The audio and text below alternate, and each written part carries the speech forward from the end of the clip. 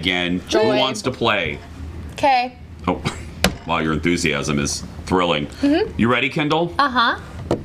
Kendall. Yes. Name 3 movies with boats. It's Titanic, Love Boat, and... Overboard. Oh, what the hell is Overboard? Okay, a couple things. First, you're not Kendall. Number 2, Love Boat isn't a movie. Jaws. And, okay. Baby, your turn. Oh boy. Name 3 foods that can be used when you want to... Nookie. Chocolate. Champagne. Oysters! Oysters. We helped each other out. Yeah, we're the same.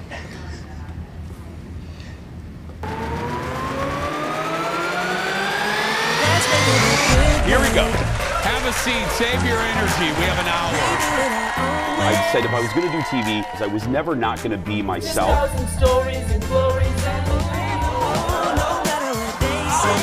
Where are the people who are a little bit different? You're sitting next to one on the couch. Let's just say that. Be yourself, but not too much of yourself.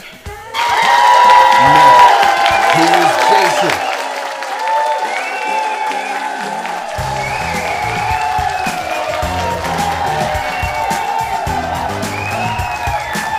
Hello. Hi, everybody.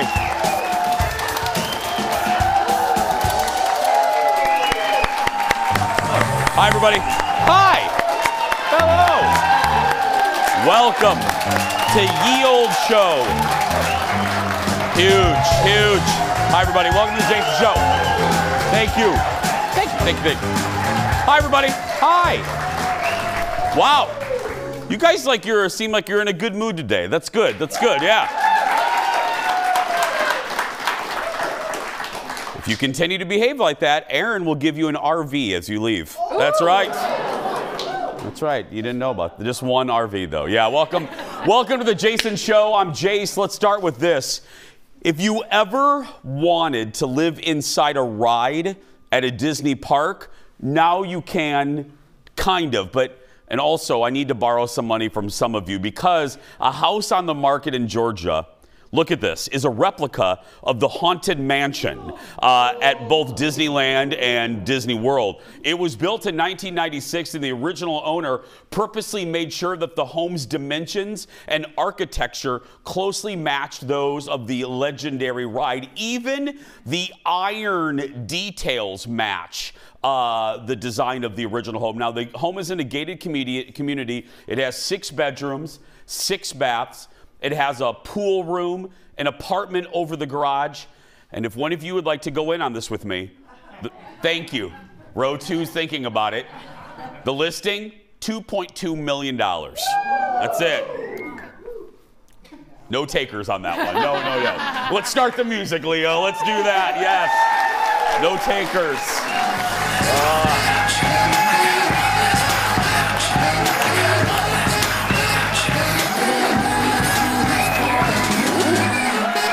Ooh, I like this today.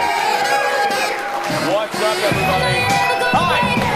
Give it up for Kendall Mark, everybody. How you doing, love? Hello. Happy, what is it, Tuesday? Whatever day. Yeah, happy Tuesday. Thank God we survived April Fools. I know. I'm so you glad. almost didn't. I did not. I don't. Jello. Yeah, I did not like April Fools, but there are a few jokes I will tell you about that were actually good. But let me. I have a couple stories today. Let me start with one, and this is a celebration of moms. And I met a mom over the weekend. I met a mom at Walt Disney World. Speaking of Walt Disney World, she is like Captain Mom. It was middle of the day on Saturday, and I was starting to get a little bit of a headache. And I'm sorry, what's so funny, Kendall? Why would Jason have a headache on a Saturday? I don't know. Friday night? Okay, audience, I don't need you making up your own stuff too. I don't know. Okay, fine. I may have had a few cocktails, and yeah, and we were at Disney World, and we were on Frozen, and Let it go. And that ride as adults is way more fun when you're a little tipsy. Woo! Because if you think I'm all buttoned up, you should see me on that ride. I sing on that ride. I sing Let It Go. I'm like a big kid anyway. So I'm waiting in line, and my voice does carry, and I do recognize that. And I'm standing in line with Colin, and I go, ooh. I'm getting a headache. And I said, do you have any ibuprofen? And I'm not joking, audience. Without missing a beat, this mom in front of me, she turns around, she goes, it's like Aaron Schwab. She goes, did you say ibuprofen? And I went like this, and I go, yeah? And she goes, hi. She goes, you don't know me, but I'm a mom of 2. I'm a registered nurse, and I'm not crazy. She goes, so well, if you would accept a gift of ibuprofen from me, she goes, I would be delighted. And the husband looks at me, and the husband goes, she's not crazy. And I said, okay. And then this is the part. This gets better. Not only did she do the Aaron Schwab, hi, but then she grabbed out of her large stroller this tackle box looking thing, and she opened up this box, and it had every medication you could want. It was like she was so prepared. Ibuprofen, Tums. She was like a walking CVS. She had ibuprofen and Tylenol, baby Tylenol, Flintstone vitamins, Tums, antacids, Ozempic. I mean, she had everything in there. I mean, you're eating a lot, Jace. You know, she had everything. She didn't have Ozempic. Anyway, so I look at her and I go, I love you for so many reasons. I go, I have never seen a mom that prepared with a Walgreens, a portable Walgreens. She goes, I need to be prepared, and I'm a nurse. And I said, I love you. And she goes, how many would you like? How many milligrams? And I go, I don't talk in milligrams. Can I just have 4, please? Yeah, so she gives me 4. But to whoever that mom is, I appreciate you, and moms like you. Yeah. Bravo. Yeah. Leo, let's get started. Time for the hot dish. Roll it, Leo. Here we go.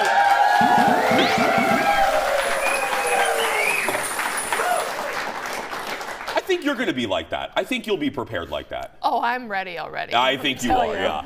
First up, it was the blockbuster we couldn't really escape last summer, but not everyone was a fan of Barbie, and that includes Shakira. She may, now to us, and I know that there are people that criticize the movie, but to me, I personally believe that she kind of missed the point of the movie. Why am I bringing this up now? Well, this was everywhere yesterday. In a magazine interview, Shakira said that her sons, quote, absolutely hated it and felt like the movie was emasculating. Shakira agreed with them, she said, to a certain extent.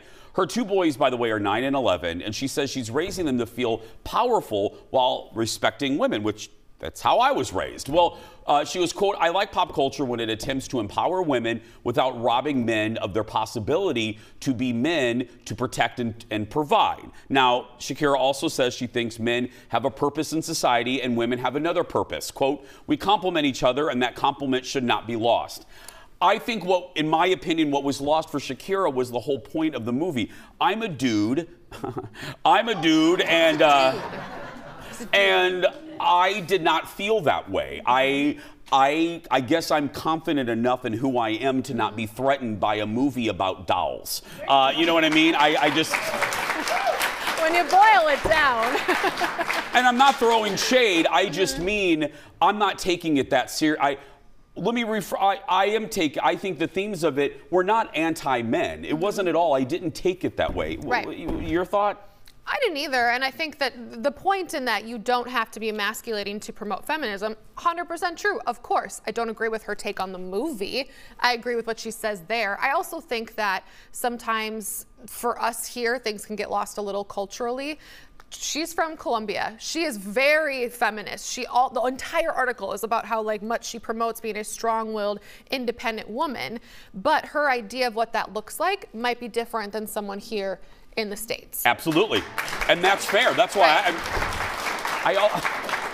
I also think it's funny, like, who cares? It was everywhere last night. I'm like, what? This isn't that big. Who cares if Shakira's son didn't like the movie? Right. I have people in my life that I don't give a rat's rear. I don't care. Right. Yeah. And that whole article is about like how much she promotes like being a strong-willed woman and like she helps children and builds schools in Colombia for impoverished children. Like, and that was all that was taken out. That's all that was. That's why I hate when people just write people off because I don't care if I can still like her. The two things can coexist in my little mind. Anyway, next on the dish, she was the title star of Malcolm in the Middle. Y'all remember Frankie Muniz? I loved him in My Dog Skip. I love that movie. Well, he's now revealing some juicy details about what he kind of describes as a tense working environment on the set of that show. Frankie was recently, he's coming back right now. The reason he's around right now, he's a contestant on the Australian edition of I'm a Celebrity, Get Me Out of Here. And Frankie shared a story about why, if you're a fan of the show, you might have noticed there are 2 episodes that Malcolm is not in the middle. He's not in there. He's not in 2 episodes. Frankie says tensions reached a boiling point and he had to walk off the set of his own show. Now, he didn't mention any specific names, only saying there were certain people being controlling, rude, and disrespectful. And he was so mortified. He was so mortified by seeing people afraid to stand up for themselves. And he also didn't care. He said, I also didn't care if they told me I was never coming back because it was worth it to me. And audience, it does help that he's Malcolm of Malcolm in the Middle. And, you know, but I do, if there's a cautionary tale, though, and this is a pop culture deep cut, Frankie, they did take Shirley out of Laverne and Shirley in the last year. So I'm just saying, it can happen. Lassie. But, yeah. Whew. Been a lot of Lassies, you know? I know. You like that? Yeah, I do like that. Yeah, that's great. That was perfect. But yeah.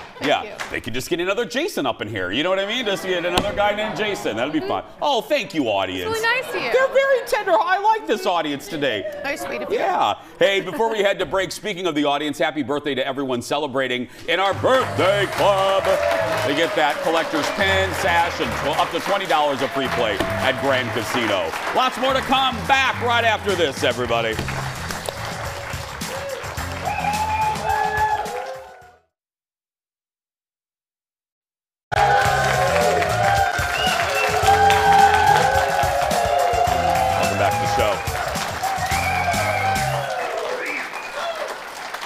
Thank you.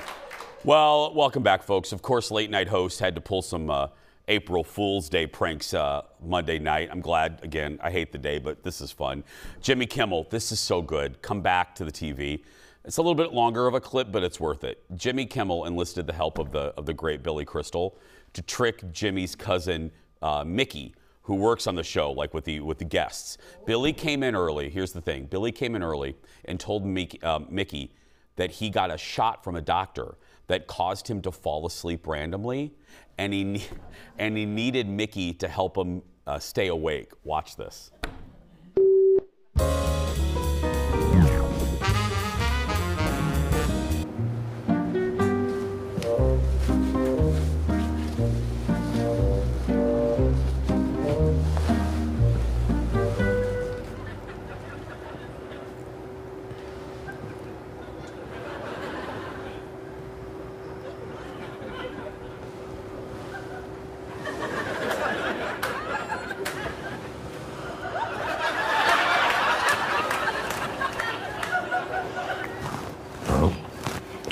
Welcome back. You know what, I'm so thirsty. Okay, what do you want? Probably Coke? Maybe Coke. Or lemonade or something, or if there's any vodka, one little shot. That helps me out. Wait, in one of those? Or just whatever, just, yeah, whatever they have. That'd be good.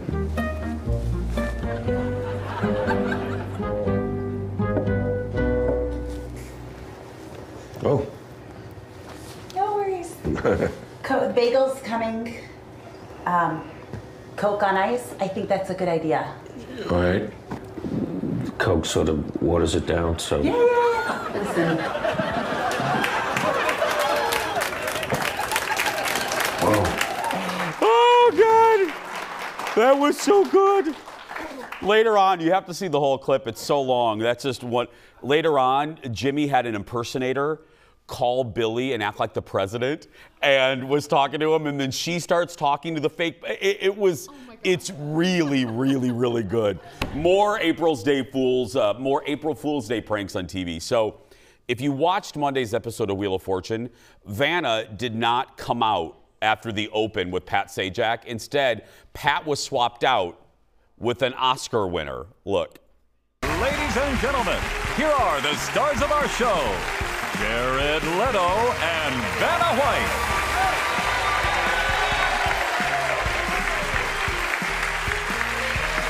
Thank you, everybody. Thank you. Thank you, and have a great show. I love,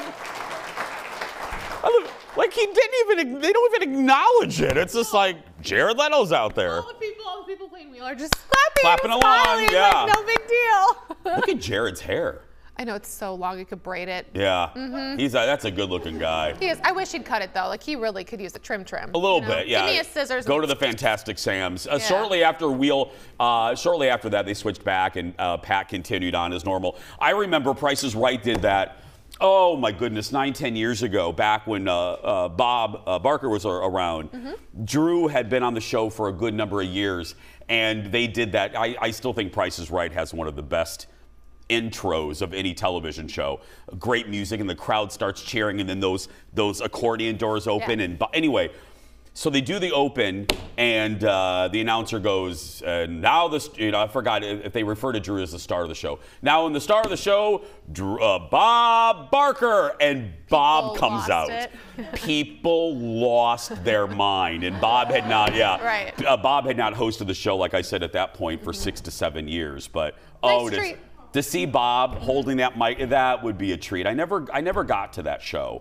I never got. I never went to a taping of The Price is Right. It's one of those things I regret. Like, I should have went. I was at CBS, but I didn't go in. I just went to CBS to buy a Dallas T-shirt at the gift store. But yeah, that's it. Yeah, I know. It was the only reason I was there. Next in the dish, gone are the sparkly hair bows, ponytails, and rainbow glitter. Folks, I'm not talking about me. Jojo Siwa is a bad girl now. That's right. I get paid to read this. I really do.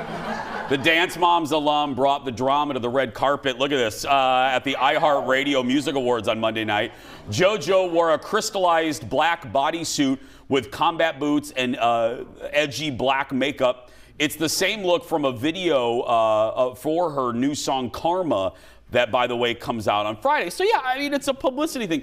I just love all the headlines. She's bad now. It's one outfit. She's bad. It's one outfit. I know there are rumors about her, but whatever. There's drama, I guess, or alleged drama, but the outfit, it's one outfit. I know. I lived through the 80s with Madonna. You can't scare me. You can't, right, Aaron? You can't scare us. We went through Like a Virgin. We went through Papa Don't Preach, Like a Prayer. What was the cone boobies? The cone erotica, the sex book that I cut myself on, and yeah. I'm sorry, you cut yourself on a Madonna sex book? Yeah. In 90-91, she released a book called, and if you think people clutch pearls now, and they do, remember people were just like thinking but Madonna released a book called Sex, and it was metal. The cover, it was metal, and my friend Ann bought it, and I went over to her house. I couldn't wait to look at it. I'm like, ooh, boobies, and oh, that's what they look like, and I'm flipping through it, and right away she puts it in my hand. I go to open it, and I immediately cut my palm, and she goes, "You've had the book in your hand 20 seconds, and I sliced my hand open." Sacrificed to open the book. I thought you were flipping the pages too fast. Paper cut. But on the JoJo thing, can you blame? Miley went through this. When you have this good girl persona, they grow, the women and the boy, they grow up and they want to rebel. I mean, it's not breaking news. It's fine. Well, even, what was that, a year ago? A year ago, JoJo was here. She was here. It's not like she was wearing bows and pink sparkly shoes then either. Yeah. So it's just been a transition into her bad girl era. Remember, I like it. Miley, remember she swung on that big ball. came in You know what I like mean? a I just, you know, wrecking ball. half naked. So, yeah, she swung like on construction equipment. You know. I always thought that would hurt. I never went Like, through that phase. Lady parts on a ball swinging back. Ooh.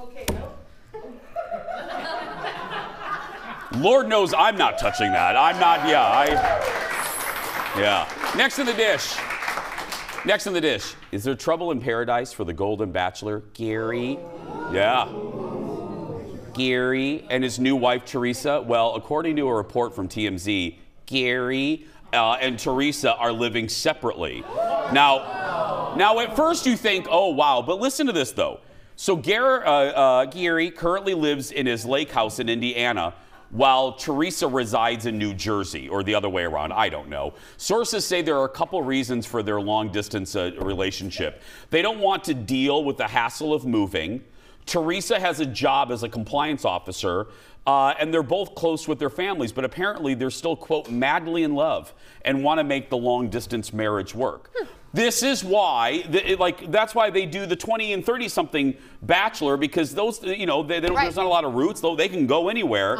These people, it makes sense to me. Yeah. They're rooted.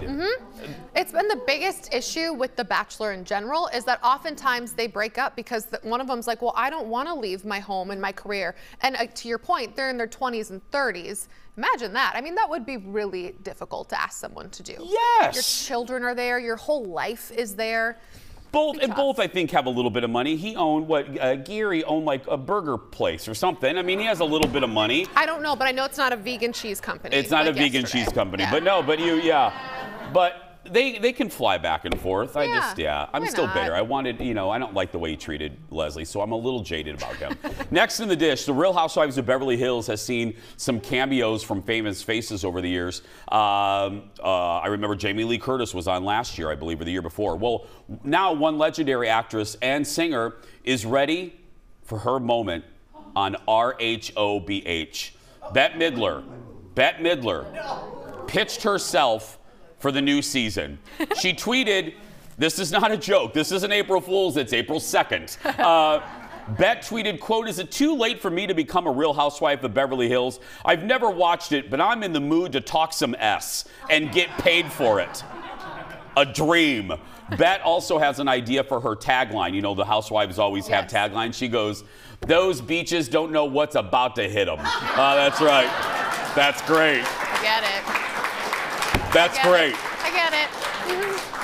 Andy Cohen said, let's go. Andy responded, right? Yeah, he said, about time. Oh, That's Bette all he would be said. so good. Can you imagine? Even if Bette was a friend of the show, you know, which you're not in the credits, you're around for events. Right. Put Bette in there for a couple episodes and let her stir up some trouble. God, I want her in her like Sanderson sisters era though, of like, my pretty. I want some CeCe Bloom up in there. I want some Beaches.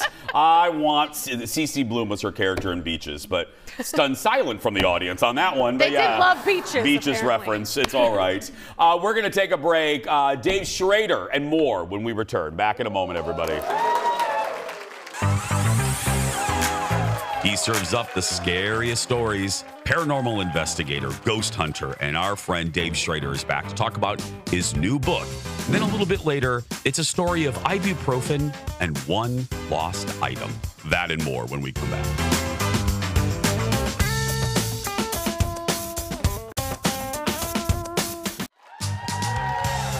Welcome back to the show. Wow. Welcome back. Our guest today is a paranormal radio and TV host who's investigated strange and supernatural encounters all over the country for more than 20 years. And it's shocking because he's only 30. And now he's... That was for you, Dave. And now he's written them down in a new book called Theater of the Mind, Tales from the Darkness. Audience, give it up for our friend Dave Schrader. Hi, buddy. Thank you. How you doing? Good. God. You're fancy now. I have to refer to you as author Dave Schrader. Well, what?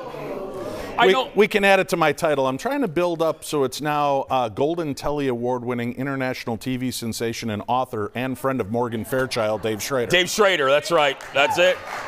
Hard to get all that on a business card, yeah. Oh, thank you, buddy. Why?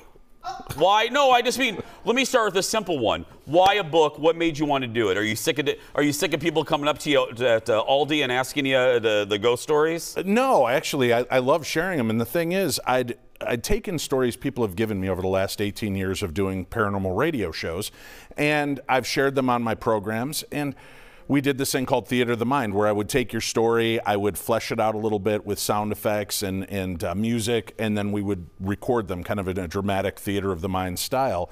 And then I just had them languishing in a drawer, and I thought, well, it's really a shame, because the one thing I learned doing the radio show and TV show for so long is how connected people feel when they hear other people's stories.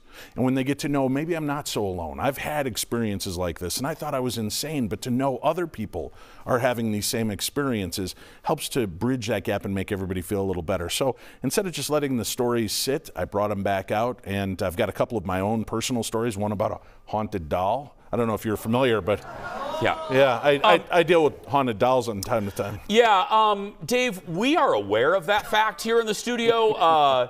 If you missed that episode, Dave brought not 1, not 2, not 3, not 4, but 5 haunted dolls on this very couch. And during the segment, audience, the one of the damn things turned around and looked at me. Can you blame it? I know, whatever. And then we sent them home with photographer Eric, and their marriage has never been the same since. Tanya, his wife, is still not speaking to me over that one. But no, is it all scary stories? No, actually, there's a wide variety. I didn't want it to just be a book of ghost stories or monster stories, so I kind of mixed it up. There's time slip phenomena, there's near-death experiences, there are ghostly experiences, there are the black-eyed kids, the bloody bones man. So a lot of these sound terrifying, but it's more kind of this, yeah, right, it sounds edgier, but some of the stories have just got a really nice Twilight Zone feel to them. And then some are creepy, so I want to get into your brain at night and have you thinking about that just before you fall asleep. I want to ask you about a couple specific stories, but more broadly, though, I know that you believe, do you believe in all of these categories? Do you believe in ghosts, aliens, and UFOs? Yes. You believe in all those. Okay. What do you think in your experience, I just thought about this. What do you think, like our audience here, what do you think it's easier for a mortal, not you, a mere mortal to believe in? The existence of ghosts or the existence of aliens and UFOs? I don't think it's one or the other. I think it's mutually kind of inclusive, because we as a people know that there's just too much out there. The universe is ever expanding, and to believe that there is only life on one little bead in this massive sea is ridiculous. I think most people would say, I believe that. Are they coming to visit us? That's another story. But I've seen things I can't explain flying in the skies over Trout Lake, Washington. I've had experiences with spirits at many different locations around the world. And I think maybe the ghosts are a little bit easier for people to lean into because they've had that moment where they feel connected to somebody they've lost after they've passed on. What did you see at Trout Lake? I went out, I was listening to a late night radio show, Coast to Coast AM, that eventually I'd get to host for 5 years. And this gentleman, James Gilliland, was talking about how if you came out on a clear night, you had a 90 to 95% chance of seeing things flying over his property. So being an investigator and a host, I'm like, I'm going. I showed up unannounced, had 3 days there, and on the third night, after watching the skies and seeing things move that could be satellites, I'm not sure, you know, but they'd move and then bank out at crazy speeds and then stop and then go in a totally different direction. I don't think that's how satellites work. But I'm not a man of science. I'm a man of wonder, right? So I don't know what's going on. The last night, as I'm staring out at this kind of dormant volcano that is the hotbed, I went out in the field and turned around and watched the other direction. And from behind this bank of long, tall pine trees, this thing came fluttering out. It looked like a blue glowing stingray, and it kind of swam through the sky. And it was so weird and surreal. I thought he was projecting something on a screen between those trees to try to confound people. So I went running towards it, and I'm throwing rocks between the trees, waiting to hear that, and it wasn't. And I go back to James Gilliland, and he goes, "What'd you see?" And I said, "It looked like a glowing blue stingray." And he goes, "Oh yeah, those are half biological craft. That's how they get in between dimensions." And he was just so matter of fact about it. And I had no better explanation, but it was just like, how quickly what? did you get back on the plane? It was the next day I went back. But what is weird is that night, I get into my room. I always lock my door and put the chain on and the little latch and everything. And I got into bed, and I woke up to the sound of something falling in my room. And I sat up, and there was a chair knocked over, and I heard the door shut. And I'm like, what? And I got up thinking, am I just dreaming? And I went, and the little chain was still swinging on the door. So I don't know if the observer became the observed for that night, and they came to look at me since I'd spent the last 3 nights looking at them. I'm sure they were much more disappointed than I was. Well, this kind of answers I was going to ask you, and it seems like I'm just poking fun or being goofy. I'm really not. Do you think they're already here? Like, do you think, like maybe the woman in row 2, do you think she's, somebody in our audience today, they're in a human suit and they're spying on us? I don't think just one of them is an alien sitting over there. I'm pretty sure half of your audience is from another planet. They're fun, so I hope so. Yeah, great. Yeah. But all kidding aside, do you think they've been here?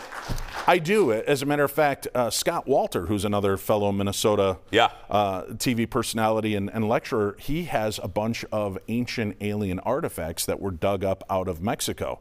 And although you can't really date the rock, he can date the type of resin and things that they use to put these mosaics together that are very UFO and alien looking. And you should definitely have him on to showcase some of these pieces. They're crazy. But he's been able to date the glue substance that they used. Some of it's 10 to 12,000 years old. So to show these depictions of flying craft and beings that look like the Greys with the big bulbous head and the black eyes on pieces of antiquity that date back 10 to 12,000 years tells me we've not been alone for a long time. Well, we're going to search the audience in this commercial break, and we'll be right back. Back in a moment, everybody. More with Dave Schrader.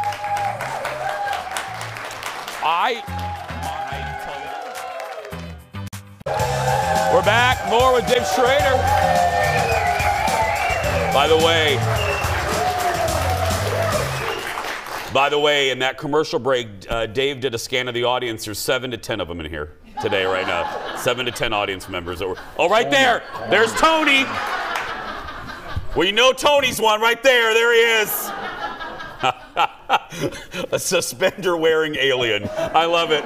Love you, Dave. It worked for Mork. It worked for Mork. That's right. Yep. Where's your egg, Tony?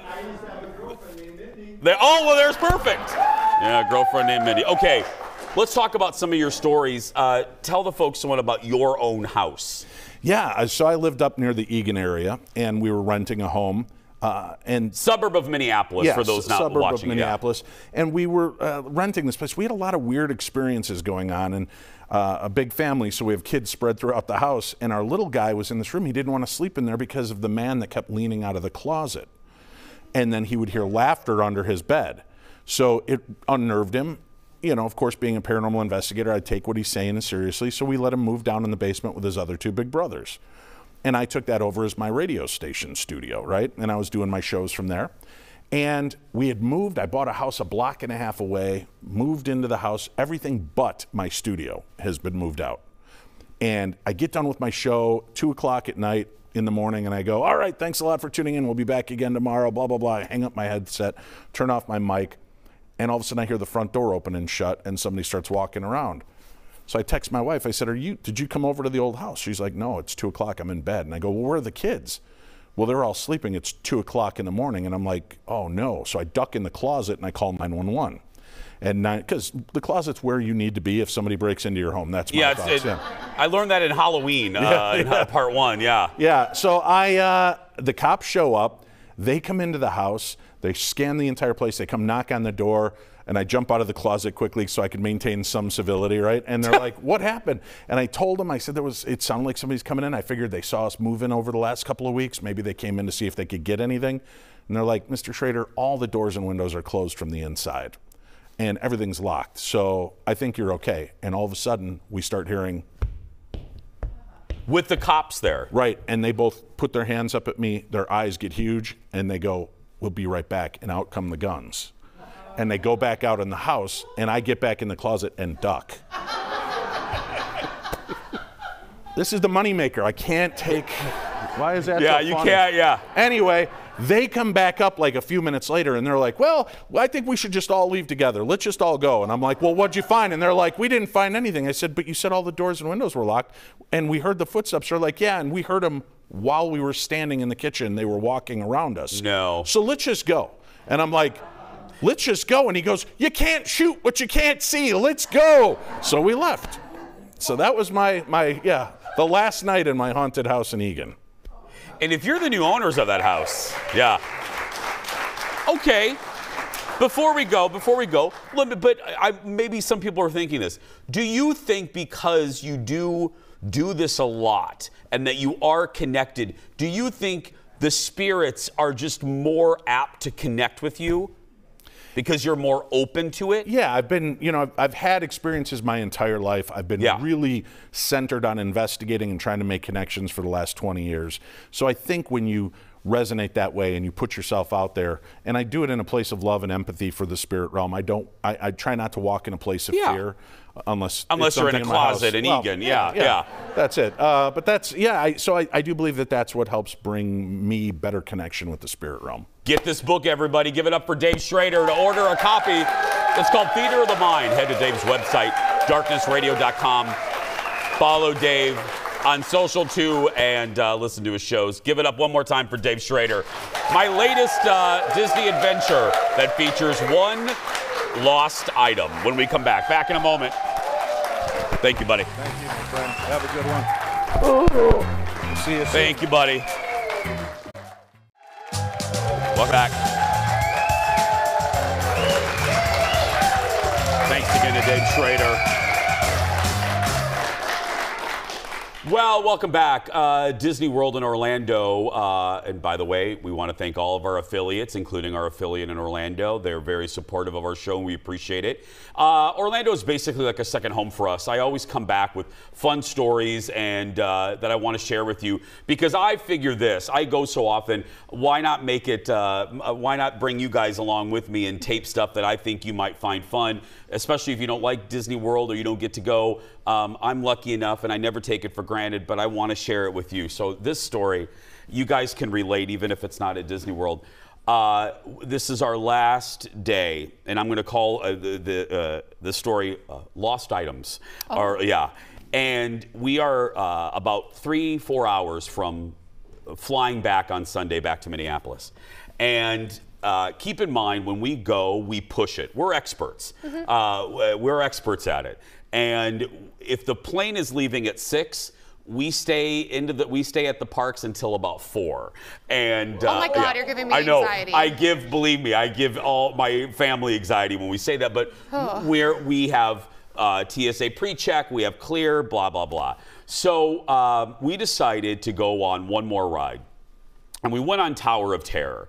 Now, thank you for clapping. No, thank you. That's my favorite. No, I appreciate it. Tower of Terror is a ride at Walt Disney World's Disney's Hollywood Studios. And it's a Twilight Zone Tower of Terror. And it's an elevator ride where you're in there with about 12 people. You're in an elevator shaft. You sit down, you buckle in, and it shoots you up and then drops you. Nope. And drops you again and then shoots you back up.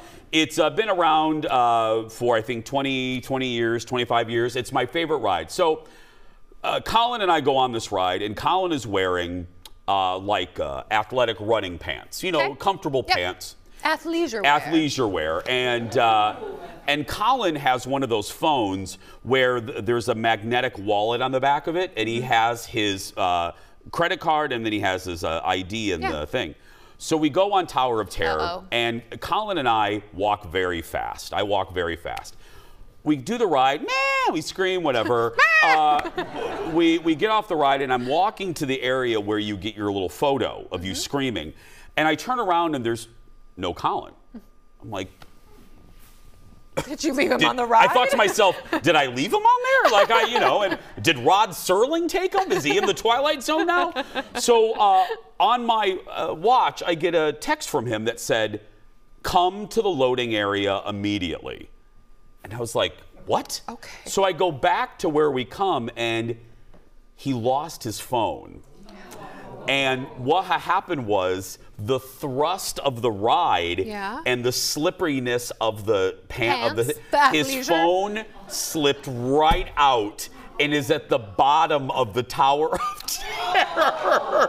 Oh, so he texted you on his watch? He texted me on his watch. So I'm looking, he goes, ping my phone, see where my phone is. And it's not funny, but now it's all resolved so we can laugh. I ping the phone and all you see is the Tower of Terror, and then Colin's phone is like just at the bottom of it with his ID and everything. So now for the plane, so we're now a couple hours from leaving Orlando, and as you can imagine, he's stressed, I'm stressed.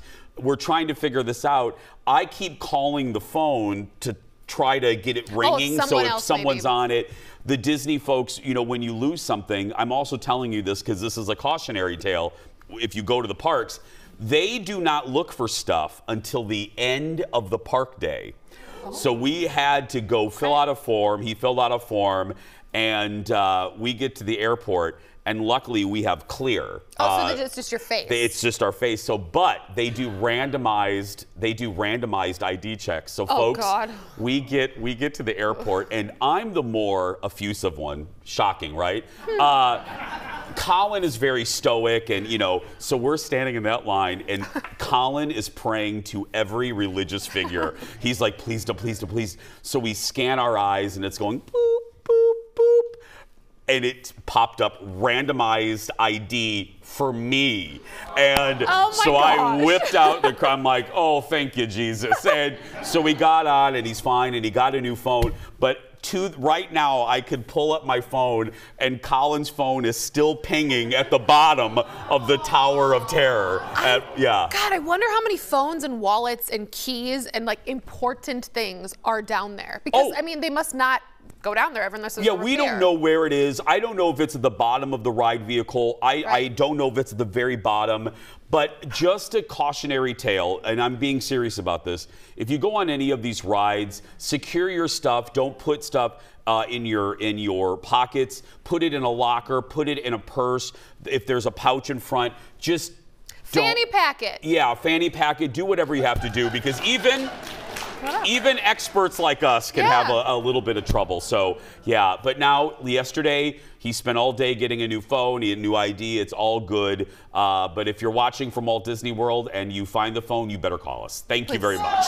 We'll be right back. Back in a moment, everybody. I beg.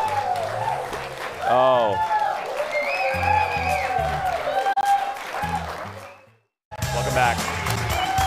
Oh, welcome back to the show.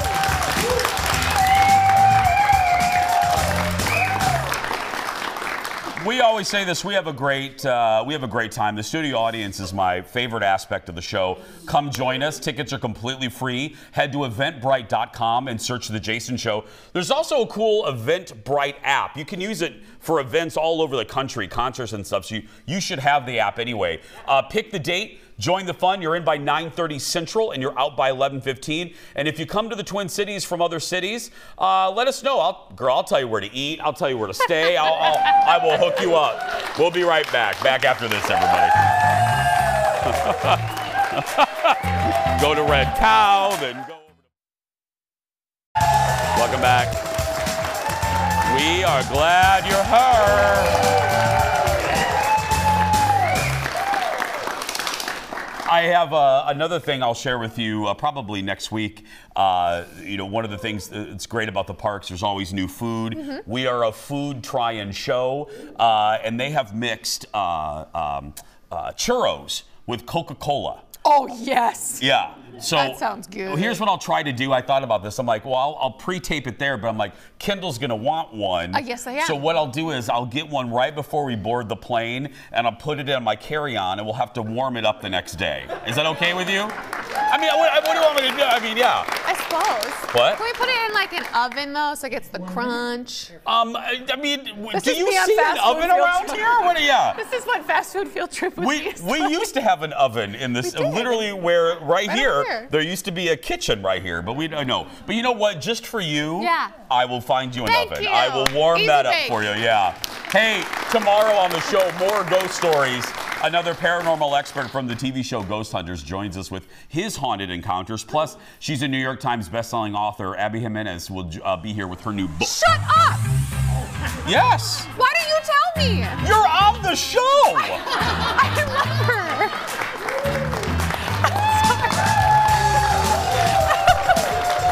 Go out there and be yourself, because nobody can tell you you're doing it wrong. I'm gonna go take Kendall to our show meetings now. Bye, everybody. I'm so You're on the show!